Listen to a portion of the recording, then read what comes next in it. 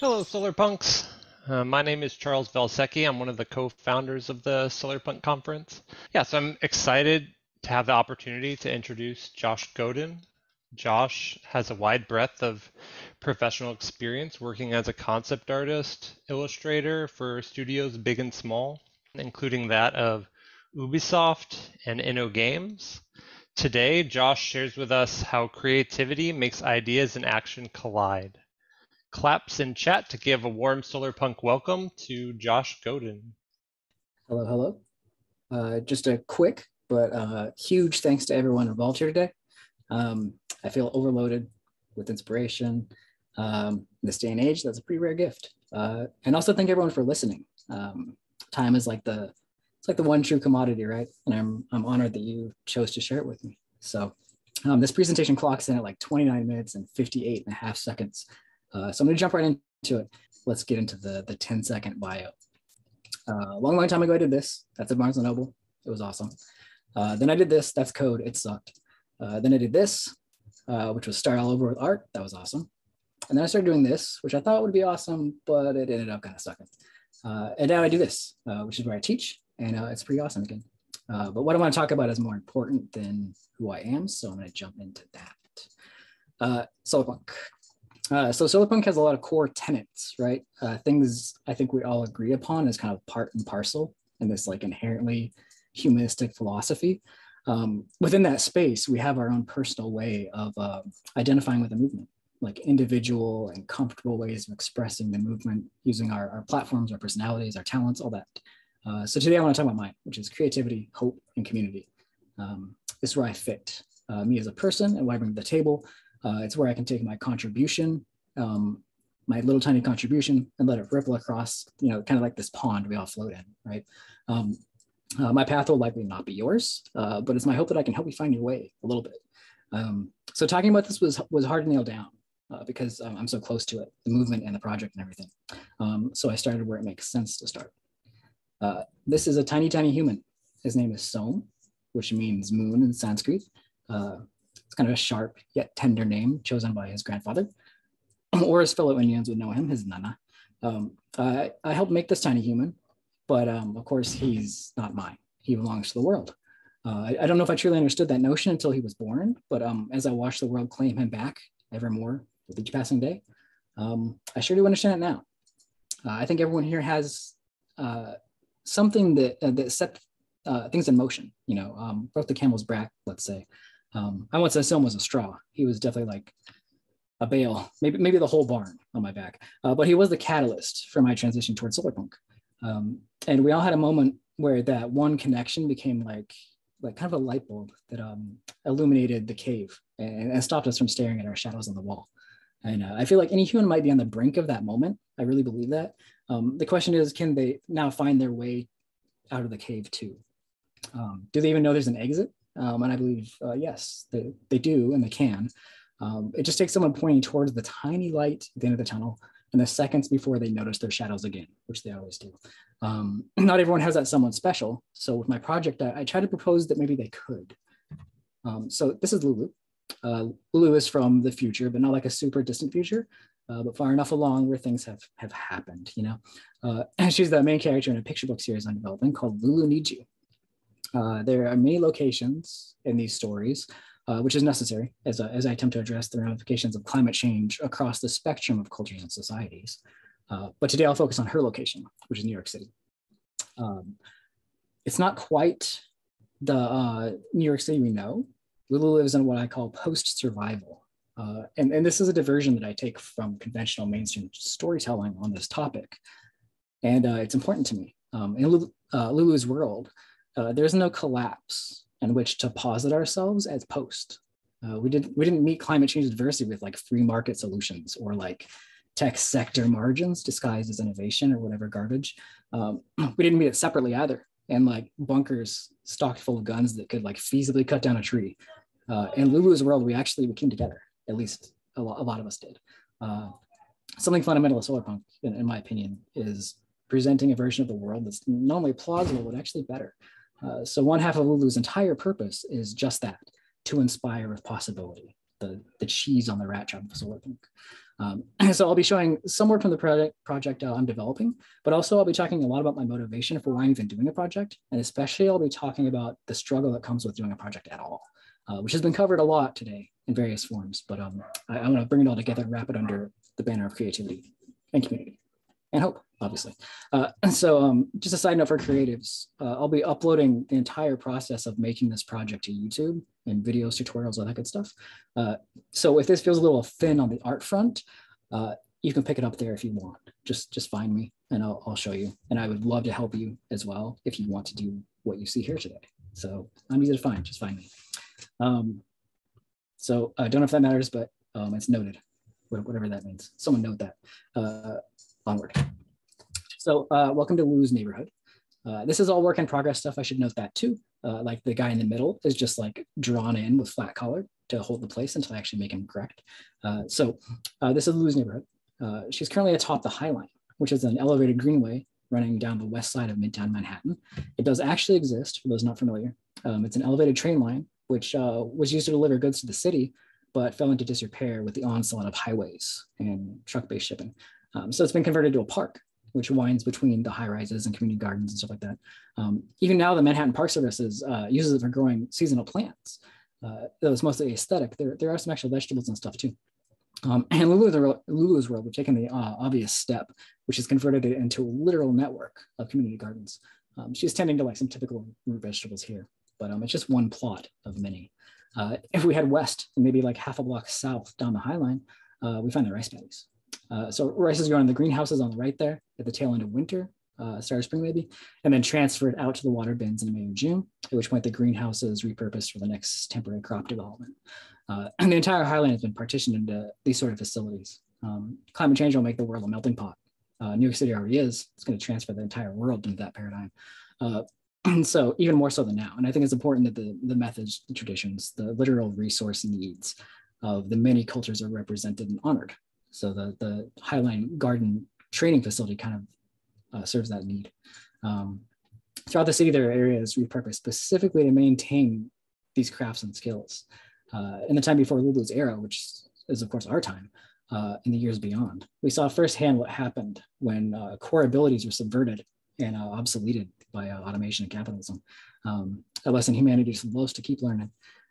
I find one of the unique traits of Solarpunk as a community is retention of tradition alongside pursuit of emergent technology.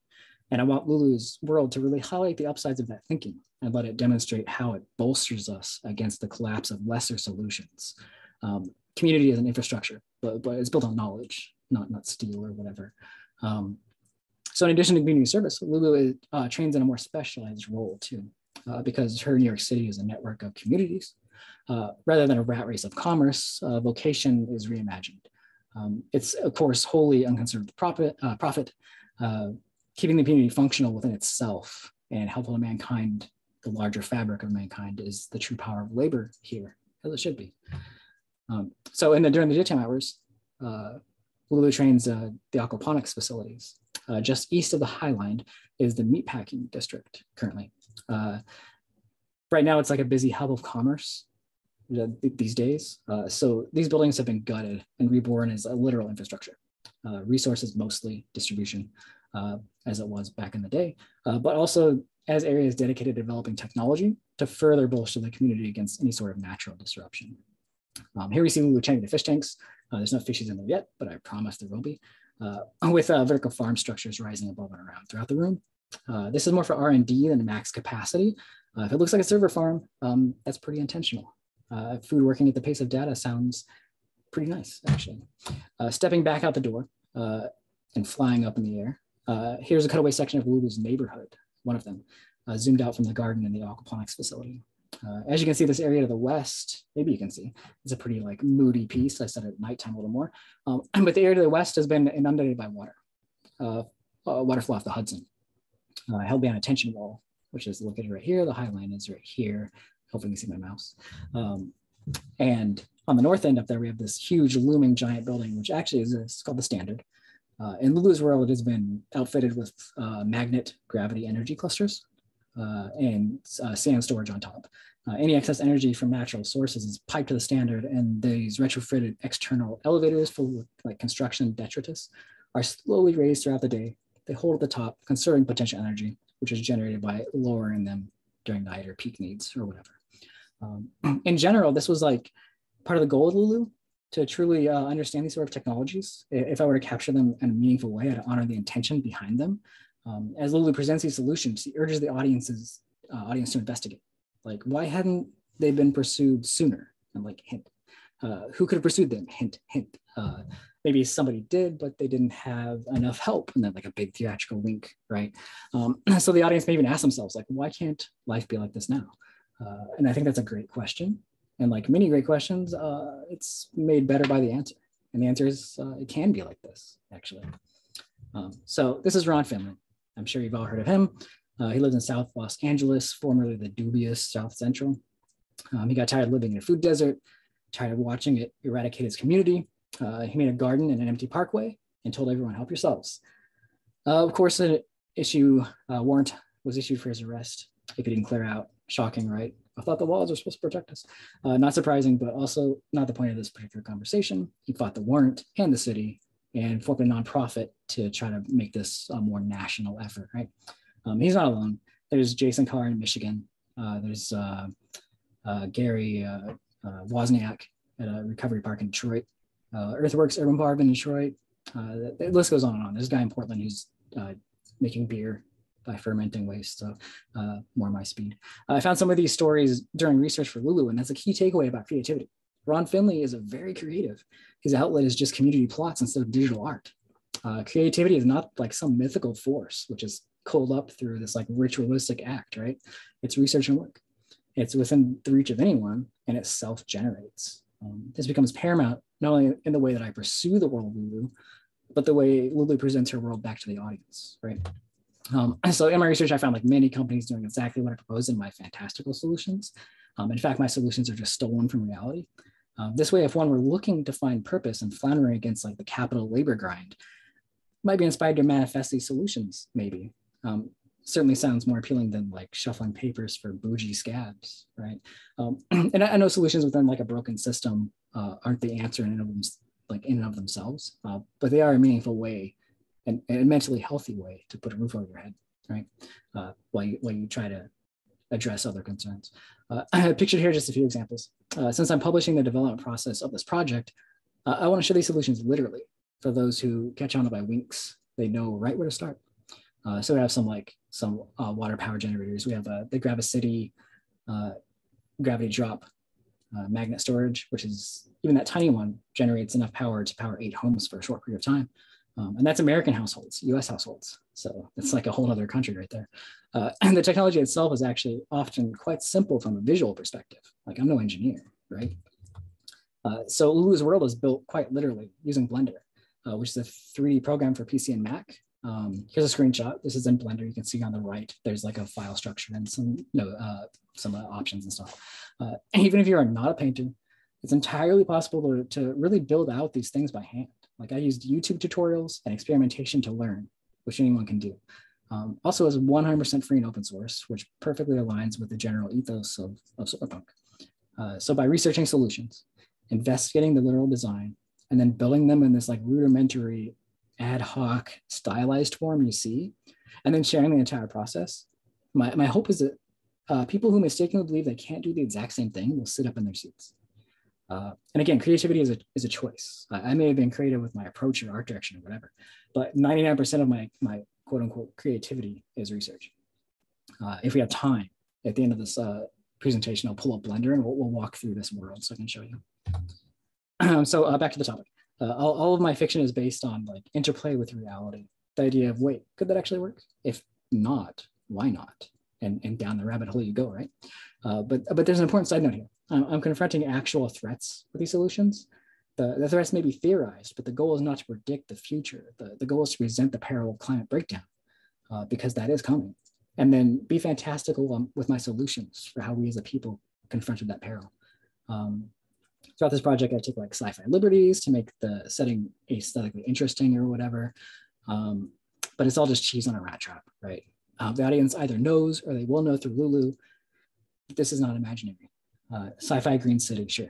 fantastical currently, except in some parts of the world. Rising waters, climate refugees, skyrocketing temperatures, permafrost melt, releasing all sorts of terrible, unknown feedback loops, tying into perilous spiral downward. This stuff isn't fantasy. It's happening.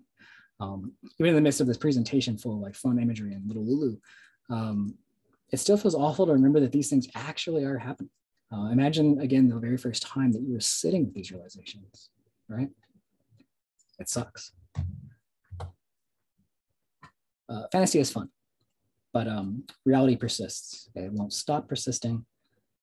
And to me, that's a reason why, like, to kind of like straighten up and feel that backbone hold you against it, right? It's coming. It's not going anywhere, but neither are you, right? So, I mean, that sounds kind of badass, like to step against the unstoppable and say like, well, welcome to the line I hold. Would you like some of my middle finger, right? But it doesn't really feel badass, especially when we aren't feeling up to the task, which we often do not, at least I don't.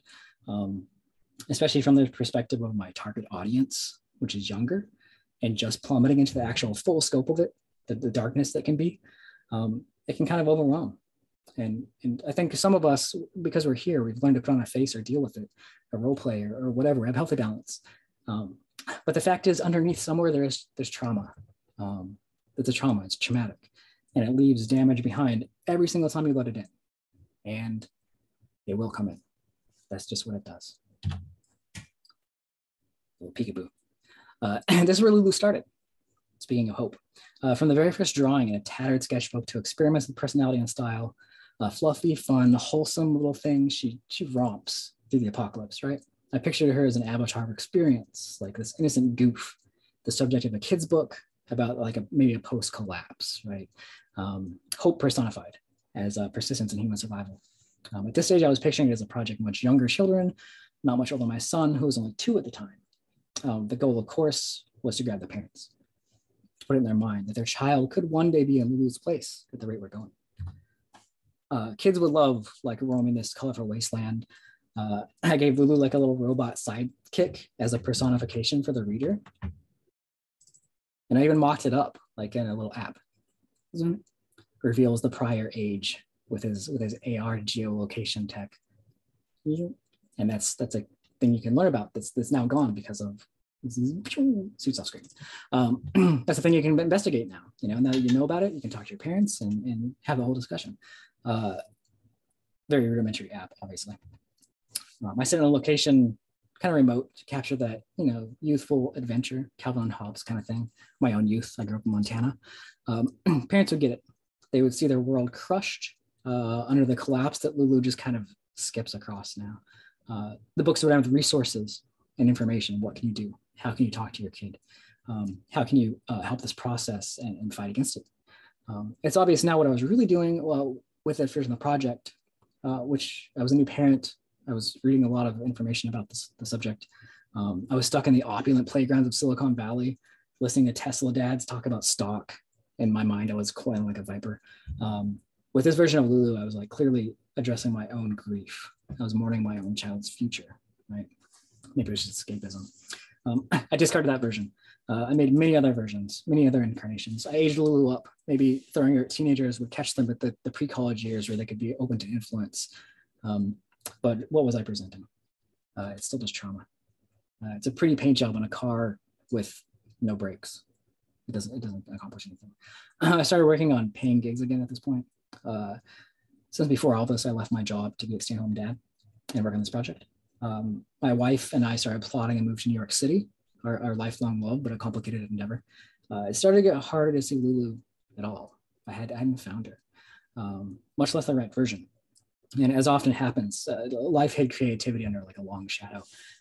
Research was inundated by keeping up with like the here and now, finding a school in New York City, school shootings, Trump, Floyd, DNC sabotage, school shootings, again, COVID, war, blah, blah, blah. I started to feel kind of hopeless, which is ironic, intending to manifest hope in others and instead reflecting my own lack of hope right back at me, which subverted the process of finding hope again in the first place.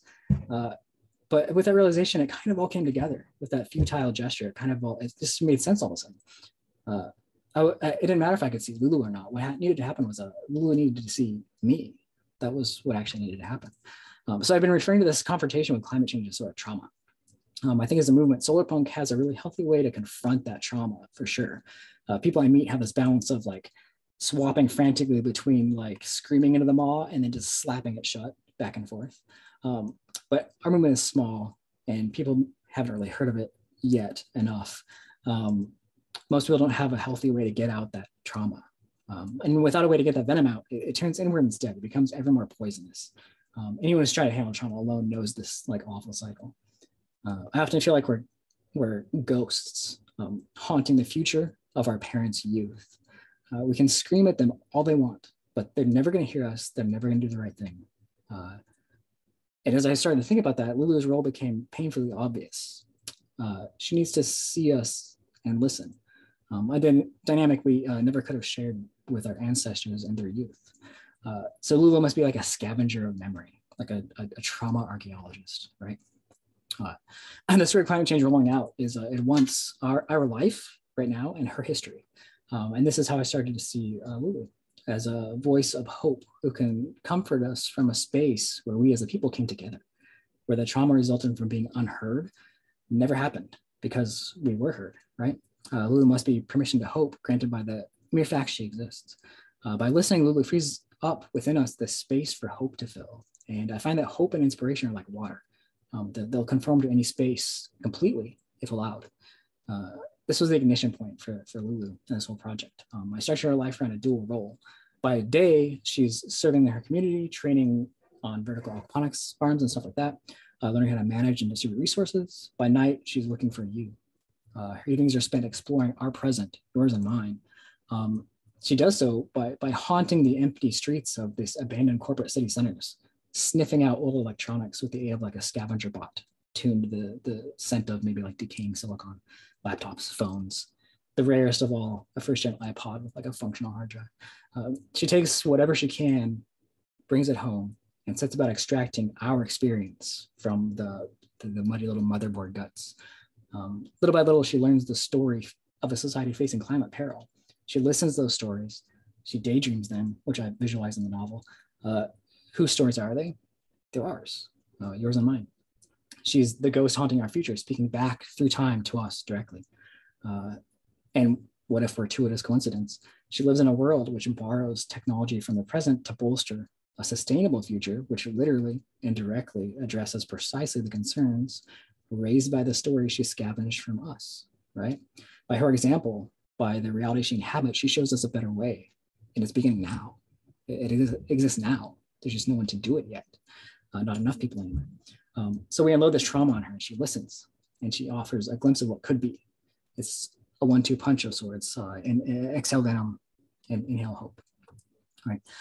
Now I could easily invent these stories, right? But that's such a missed opportunity. Lulu's future may be imagined, but the history it explores is not. It's literally us happening right now.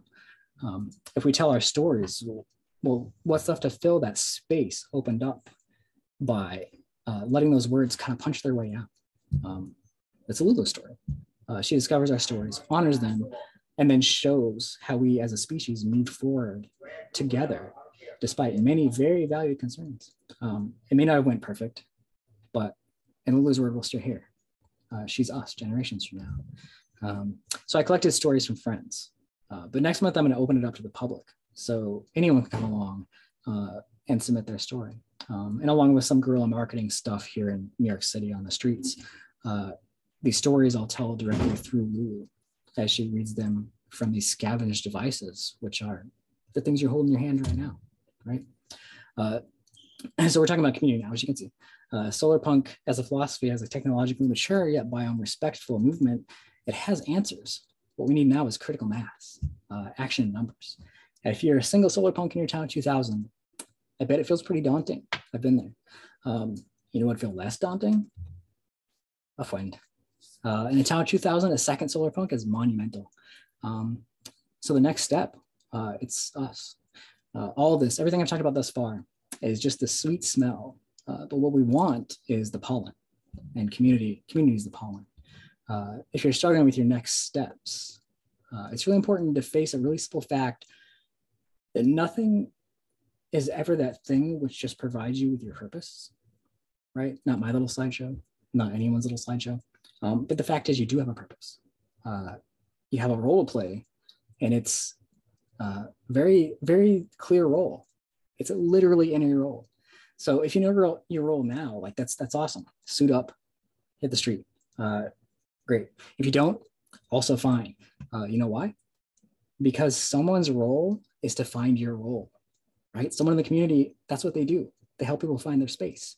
There's so much to do in the community that a bunch of people's role is just to assign people those tasks. That's what community is, right? On some level. That's why the goal is community. In fact, community is all there is. We're up against like kind of something unfathomable and insurmountable. And what are we supposed to do? Like a gaggle of geeks against military industrial complex, against the most redundant phrase ever, crony capitalism, which is just capitalism. We're the thing which doesn't collapse, right? That's what we offer. If society comes crashing down, community remains. If it doesn't come crashing down, community remains. Our infrastructure is not physical, it's knowledge. And our method is each other. That doesn't go anywhere. So climate change may seem insurmountable, but so are we. That's the true power of it. So personally, my skill set is art and storytelling. My role is to spread the word of this movement that I do believe in, right down to my like dark little mad sad core. My goal is to let Lulu be the tunnel, the light in the tunnel, I'm sorry, that brings others to the movement, into the fold, and then back out into the world, right? And there's more plans for how I want to do this literally within my project, but the overall goal is that one more body doing anything it can to hurl itself against the wall of the unstoppable. That's the goal, right? And to reach my goal, I need you, basically. So that's the general presentation. I have like just enough time to like pop up the world so we can like kind of see it in action too, which I think is pretty cool. So this is Blender. So in regards to artists, I try to save just enough time to talk to you directly for a second. There's a lot of ways you can approach this. And I think that a lot of people hung up on the idea that they have skills to work on. That doesn't matter. Like everything that I showed today is a work in progress. And none of it actually represents what I feel I could do. But it doesn't matter because I'm doing it. It's going out there in the world. It's generating something. People are seeing it, right? If you can't draw at all, there's Blender. There's other programs like Blender. There's other solutions you can do. But this is a little chunk of Lulu's world, right? We're seeing it in kind of flat matte grayscale, not wireframe, but just flat. I cut out a lot of the rest of the city because I don't want you to watch me catch on fire as my computer tries to stream it in real time. But this is a little chunk of it, right? So simplified view, we can then turn on materials so we can see colors. They'll load in a second, right? And then we can go a step further and even turn on light. So we have a sun we can change the time of day, all that good stuff. And if you're like kind of averse to like maybe you just don't understand perspective or drawing and things like that, Blender can help you with that too. So these little things are cameras, right? Hopefully you can see them, they're very small. But once I select one, I can jump into the view of it, right? And then when I hit a certain hotkey, I can take control of the camera as though I'm running around with it, right? So all of these resources, like I built them because I enjoy that, but you can get these for free. These are free everywhere. Go to 3D Squid, go to anything and say, give me free stuff. It's out there. You can do this yourself with free stuff much faster, right? And then run your little camera around. Like, okay, I need to go down to this warehouse shipping area. That's where a moment in my story happens. Come down, drop a camera, click it, retitle it and say shot number, whatever, and go from there. Duplicate it. And then you head right back into it, leave that camera where it was, on to the next shot, right? So this idea of like, I don't really know what I'm looking at. I don't know how to draw things. I don't know perspective. I just don't know anything. Just set up a scene with free assets and be a director. It's all free. One quick question popped up. My name is Ami. I'm also a biz dev artist who absolutely treasures research and authentic storytelling. I want to ask the best advice on practicing, on note-taking, or how you record interviews. I want to start a large project that I hope to get lots of guidance and consulting for, but trying to decipher best ways for open resource information, but organized. I would record it. If you're doing interviews audio, I would absolutely record it. And then there's a lot of free tools for transcribing it. That's the easy part. You can also, but you can, as far as organizing, I use Evernote. I have thousands of pages of Evernote. It's really easy to search and use. So that's the one I use. But some type of tool where you can organize notebooks, and within the notebooks, actual notes that you can drag and drop and edit infinitely, and it's stored in the cloud. That's like the real change maker for organizing a project. So, Charles, if you wanted to answer, go ahead. Sorry, I'm just clicking on it so that way we can clear it once you're finished. Oh, Thank okay, you. cool. All right, cool. So I think that's exactly my time. Again, I'm the actual process of generating these assets and the world building and all that good stuff and the art direction and coming up with style, all that kind of stuff, are huge topics that like I teach long classes on. Condensing it down is like kind of a futile affair. So I'm going to put that all on YouTube for free. And if that is particularly your interest, you can go there and learn all you want. Ping me on Instagram, ping me on whatever, and I'll help you with whatever you need. This talk, I really wanted to focus on kind of finding your role in the community, remaining creative, and keeping hope generated, which is a bit of a superpower.